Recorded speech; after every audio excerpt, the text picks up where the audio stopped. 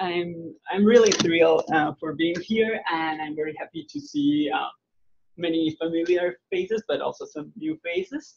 And here we go. This is not exactly the title of my dissertation, but I think it gives a general picture of like what was that about. So.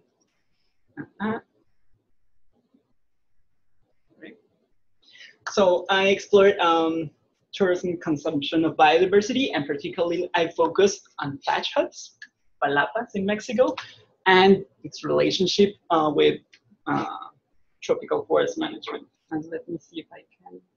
Maybe arrows not working? No. Oh yeah. Okay. So for today, I will talk about what I thought I was going to answer initially, and what I actually did. It's very different, as you will see. And so I will talk like a broad overview of what I explored in the dissertation, but I will focus only on one of the chapters to make it like more, I don't know, just to be able to explore more the details. And yeah, so I thought that I was going to, step one, find an understudied tropical forest product in the Yucatan Peninsula. I thought, oh yeah, I got pulpwood. That was easy. Then I thought that I will be able to design a simple silvicultural experiment, and then with that will inform best management practices in these community managed forests. That sounds like, why not? Yes. And of course, then I will grab it. But of course, it wasn't that easy. So first, just a quick explanation on pulpwood, this understudied tropical forest product that I thought that I was focused only in that one. So these are small diameter trees of various species that are harvested in these natural forested managed by local communities, and they are largely used for building these fancy, nice thatch huts in the tourist destinations in the northern coast of the state of Quintana Roo in the Yucatan Peninsula. So here you can see a really big and nice thatch hut, and here you can see where these poles come from. And so after some initial field trips to the region, I realized that I need to take 2 steps backward. And so I asked first, oh, does anyone know what pulpwood species are actually being harvested in the forest? And they had some idea, but with many doubts and many questions. And also I wanted to ask, does anyone knows how actually they're harvesting them? And there were some ideas about it, but not many certainties. And also how does that management decisions were made, and it was the same. So I decided that before proposing anything, I would like to better understand what was going on there. So initially, like my first realization that later on led me my dissertation and my objectives were that other forest products other than this pulpwood, these small trees, were harvested for the same market. And I should understand better the role of tourism as a driver of this forest management. And I realized also that it was really difficult to generalize how these communities were managing these forest products. So just to make a simple silvicultural experiment design will be maybe will help just a couple of communities, but all the rest will be a different story. So this is so this was what I actually tried to answer with my 3 like largest chapters. And so one was what polluted species are more vulnerable, but also in what context are these species more vulnerable, and also how tourism influence forest management in this particular region. And also I was curious to explore how tourism is globally fueling the use of biodiversity, and for that I used thatch hut construction as a case study of a larger thing. So today's talk will be about the second question, how tourism has influenced tropical forest management in this region of Mexico. And so just to give you like some context, tourism represents about like 10% of the global GDP. So you can expect that it can have all sorts of impacts on whatever you can think of.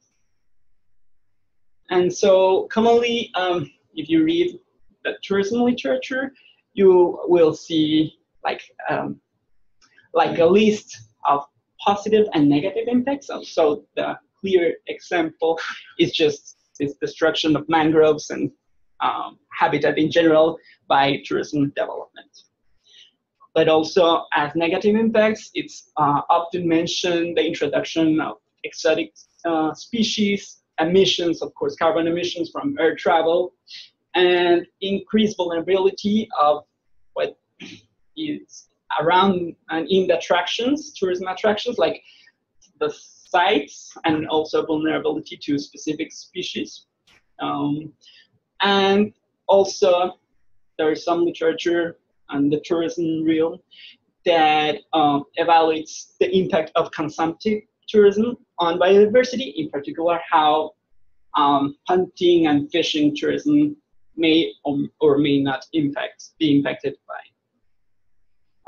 by this type of tourism. So, and on the other side, tourism literature highlights some positive or potentially positive impacts of tourism on biodiversity.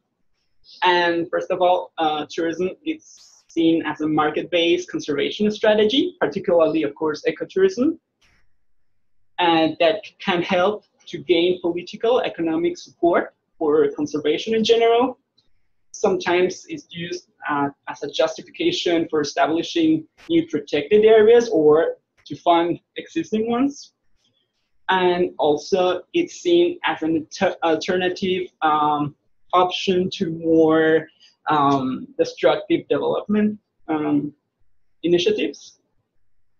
It's also seen as an opportunity for environmental education and to improve management practices in general, natural resources in general. And also a more contested issue is on the role of tourism in reducing the dependency of local communities on the biodiversity. And from the side of the environmental sciences, much of the research has been done on how these natural resources are managed, that sometimes, of course, they acknowledge that are being sold to tourism, but the linkages between this demand from tourism and the actual management has been poorly, I don't know if poorly, but not sufficiently documented. And so we can see examples in handcrafts like wood carvings and so on, different kind of souvenirs, including butterflies, all kind of seashells and all that. Construction materials, there's some previous research done on that. And also increased consumption of game meat or seafood that target specifically tourism market. So focusing on our question in this region, how has tourism influenced forest management? So first, just an overview of what have been the main ideas on this forest product extraction dynamics. So like a typical conception is that we have an increased demand that often can lead to forest product depletion. And one option will be just management intensification, usually through cultivation. So we can be that can be agroforestry systems and ridge fallows and so on. And so, but there are other options after these forest products have been depleted, right? So it can be substituted or just expand to new areas. But also, there are some other options. Those are like the classic ones, but also just the resource can be really, really resilient. For example, that may be the case of some grasses. And also governance can be improved, but also the demand can decline, and so the resource can be recovered after some time. And so just focusing on the region that I studied, this is the Yucatan Peninsula of Mexico, and I work mostly in the state of Quintana Roo. That is the eastern portion where you have the nicest beaches, the Caribbean. And I work in the municipality of Felipe Carrillo Puerto, that is in the central portion of the state, and also along the northern tourism corridor between Cancun and Tulum and all the Mayan Riviera. And as you may know, this region really have a long history of human occupation, at least more than 3,000 years with continuous Mayan presence. And so we can see amazing things like this, but also the Mayans are still around and they use this kind of forest products for their houses.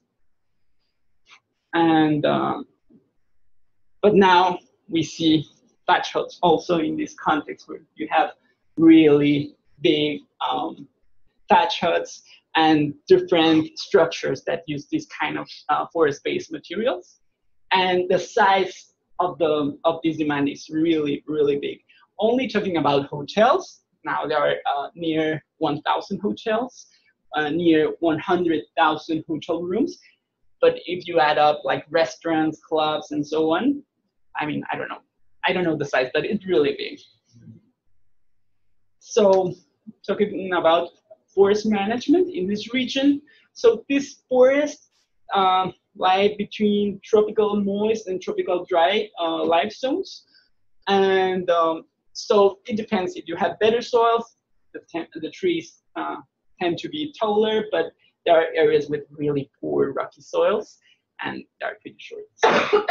And these forests are communally owned in the form of ejidos. And the thing is that before the 1980s, these communities have the land tenure, but not the rights to harvest the timber in their community land holdings. So actually some parastatal and private concessions were harvesting the timber. So as you may imagine, forests are pretty high graded.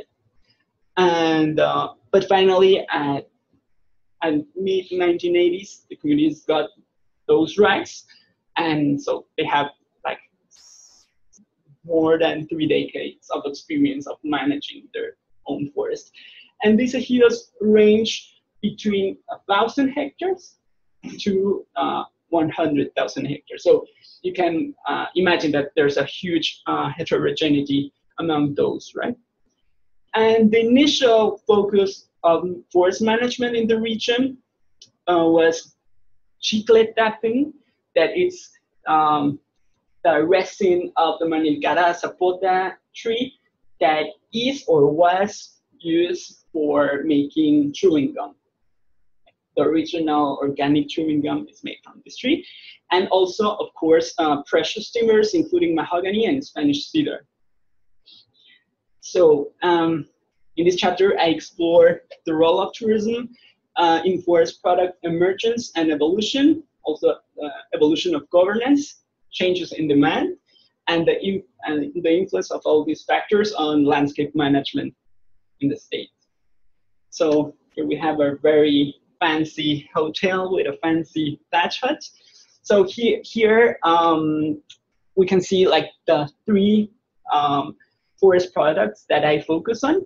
So thatching materials, pole width, that are these small poles that you can see in the roof, in this structure. and zapote posts that are like big logs that came from this tree that was used to make these chewing gums, organic chewing gums that I mentioned. So for getting evidence to really inform this story, I use different sources of evidence, including just going with the harvesters for several times with a group of local students from intercultural Mayan university in the region. And so sometimes we were like 8 of us taking notes and running after the paliceros to take notes and taking specimens and every piece of information that we were able to gather with them. And so we do that. We've made that for pulpwood and to a lesser extent for thatching grass. And also we analyzed different archives, including the National Ministry of Environment archives in the local branch of that, and local forest management documents of any sort, and also information about hotel construction in the region. So these archives span around a 30-year span. And another source of information that was also very interesting was just to explore what was being used on the beachfront resorts. So we walk long stretches along the beach, just taking notes on what forest product was used in 75 hotels. We interviewed a bunch of people, including forest technicians, local and federal authorities, harvesters, contractors, and everyone that want to tell us their story. And so we identify like some events or some drivers that really change how these forest products have been managed during this time. And one of that was really salient was hurricanes, and particularly some hurricanes impact directly the forest communities, and other hurricanes impact the coastal areas. So that's a huge difference, because one really impacts the demand and the other one the supply. And I think I won't really go to all the details, but it was really interesting how these two really change in positive and negative ways how forest management had been done. So at least we identified like 3 really important hurricanes. For example, Hurricane Gilbert impact the northern coast, like the coast, like tourist areas. These two, Emily and Vilma, also the tourist areas, and Hurricane being the major forestry ejidos. And at the same time, we identified different development or tourism development initiatives that were launched during these years, and how that relates with changes in forest product management for these 3 forest products. And I will go with after that, I will go with the details of that. And also what we see is that here, this is the number of hotel rooms. So you can see just a steadily increase, but you can see peaks of like boom in the construction sector. So for example, here 1996 was when the Riviera Maya project was launched, and you can see a spike that single year. More than 7,000 hotel rooms were constructed. So you can see that the demand, and then forest management is not by any means linear. And also new regulations were really important game changers on how forests and landscapes in general had been managed throughout these years. One very important piece that has been reported in other places too is how agricultural areas and forest areas are defined in the forest and environmental codes. And also, of course, like the definition of endangered species that limits their use for some of these purposes.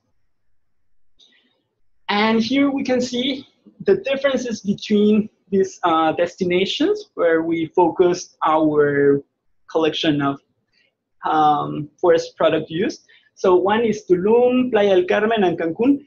Tulum, as you can see here, this is like a representative example of a small eco-chic boutique hotel in Tulum. They are like small size hotels, but many of them that make a really intensive use of forest products. In Playa del Carmen, there are really, really big hotels, and they still use a good amount of forest products, but less intensely per guest, if you wish. And in the case of Cancun, it's also you have these really massive hotels, but with lower use of forest products. And so now talking about these specific forest products, we see a shift. So traditional Mayan houses in this region largely used palm thatch, sabal species, and what we have seen in these commercial uses along the coast is that initially they also used palm species, but now they almost completely shift to grass thatching. And so that represents not only a change in the plants that they are harvesting, but also the region that are supplying that forest product. I mean, I don't know if this is a forest product, maybe it's actually a more agricultural product, if you will. But the thing is that it has changed a lot, and it's nothing that it's very apparent, but if you put attention, it's very evident. So the thing is that there have been changes in these regulations that regulate agriculture and forest, and the thing is that now you have to make like a small forest management plan for harvesting those palms, even if sometimes they also grow in open areas, because that's considered a forest product. And this is considered an agricultural product, so you don't need any permit for doing that. And the funny part is that it was, like some years ago, this grass was considered an invasive, and campesinos were really pissed off when they got that grass in their lands, and now they're making business and sometimes even cultivating, putting herbicide, putting fertilizer, and so on. And so two really important factors foster this change. One is, of course, these regulations, but also aesthetic preferences by customers. And the other forest product, it's pulpwood. These small trees. What was interesting was that previously it was reported that pulpwood include more or less 30 species, and we found that they harvest more than 90. So it's really, I mean, they harvest most of the tree species in the forest. However, of course, they have some preferences, and that's important too. But there has been some changes in pulpwood because initially it wasn't regulated, and then it has been increasingly regulated. And now both the government but also local communities are trying to avoid harvesting their prime timber species as pulpwood in order to maintain their recruitment. And also, I know the same problem, the regulation of agricultural areas have been inhibiting the use of small pulpwood being harvested from agricultural fallows. And so sometimes that means that in some cases they will burn anyways those fallows, and in some cases sometimes they harvest these small trees from the fallows, but they are exposed of being fined or jailed, whatever. And our last product is these zapote that are now being used for post mostly. So we can see evolution, but not a perfect evolution, but from these tree use mainly as a non-timber forest product where they use the resin. Then some time that this species was used and is in a small diameter trees and pulpwood, and also timber as bigger size logs. And the thing is that now increasingly they are in some ejidos, there are very few ejidos that are still harvesting the resin, the actual. And those ejidos, some of them tend to only focus on the non-timber forest product use. Some of them do both, and some of them, and many of them, have completely focused just on the timber side. And one factor of change, of course, like the main factor of change is the decline in the demand of the non-timber forest product, but also the impact of Hurricane Dean really damaged many of these trees. So that was a good justification to log the damaged trees.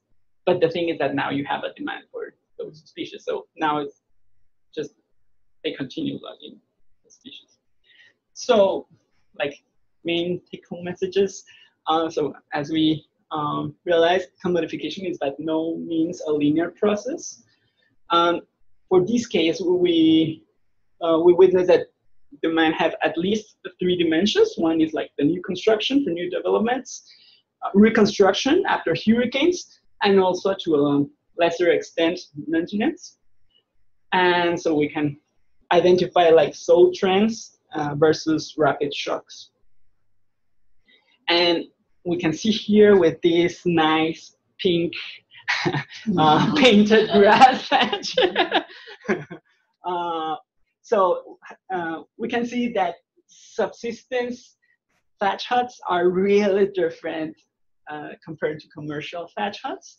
So a different new aesthetics is driving how these thatch huts are built. Not authenticity is not important, apparently. And so new social and economic values are transforming resource use. And so that implies that trees of different sizes are now being harvested, different species and different materials in general. And of course, tourism have a different budget, we can see here. And so one example of these changes can be seen in several states of Mexico, but also in other places, like in Fiji, for example, where they are harvesting a strangler figs for post, really fancy high-end post in these kind of constructions. And so, as open questions, can we make predictions with this complexity? I don't know. And how to manage biodiversity, how to make forest management plans in these changing environments, markets, and cultures. And yeah, that's it. Thank you very much. And do you have questions?